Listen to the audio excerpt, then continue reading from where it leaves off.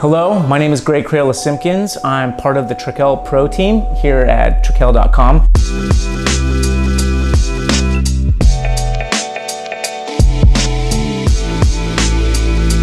So today we're talking about the Golden Taklon Brushes.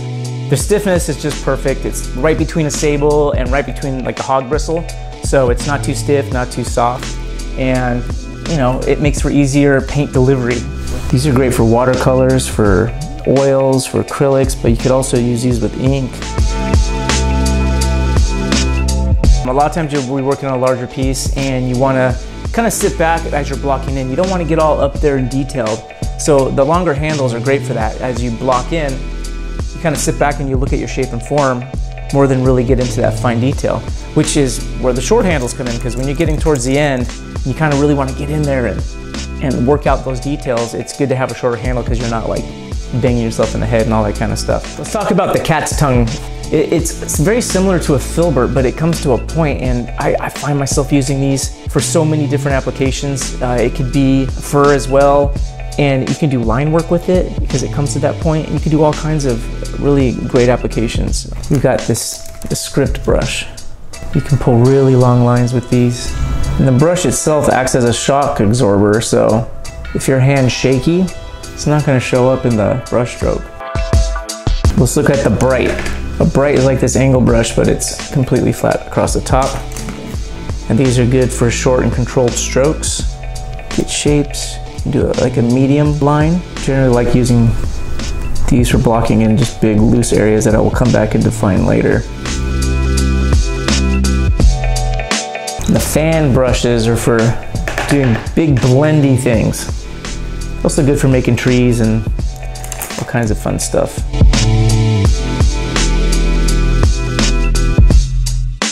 So let's mess around with this liner. Say we're working on some grass and we want to just pull just a few of the blades closer to you. This really is just a great brush for details, and I like how it holds its point for a very long time. You take care of your brushes, they'll take care of you. It's good to use the brush cleaner at the end of a session. All right, here's one of my favorite things with the wash brushes. I like using my transparent paints with it.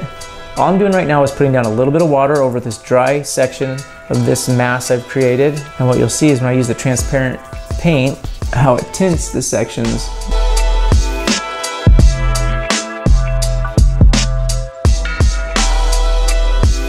It's a good thing to do with the dagger brush is to see what the natural shapes are that it'll create by just laying the brush down.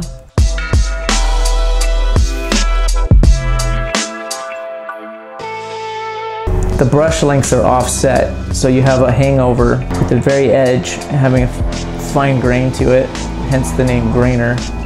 It's good for fur, it's good for feathers, it's good for grass, or anything you want to do, any kind of abstract stuff you want to do too. Feather it out, and the grainer makes it look more natural. Here I have an angle brush, and let's see what it does. And so, like I said before, these are great for doing medium shaped lines, and you can fatten them up, thin them out. They're also good for blending.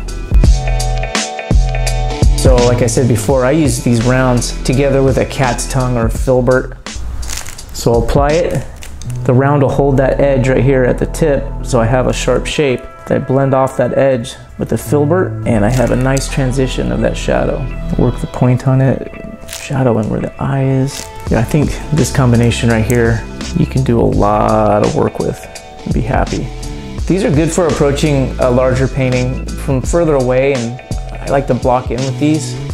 The good thing about them being long is they hold more paint, and you can work your way to the edge of it. Then if you're working with a shorter filbert, you have more play that you can do with it.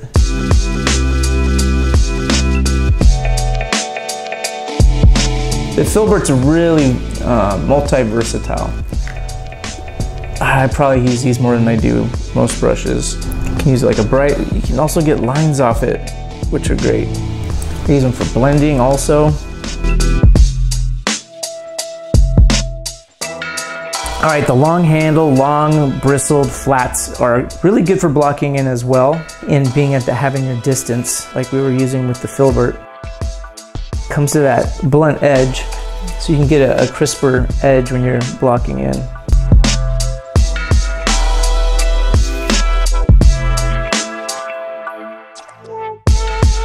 Okay, so today we're talking about the Golden Taklon brushes.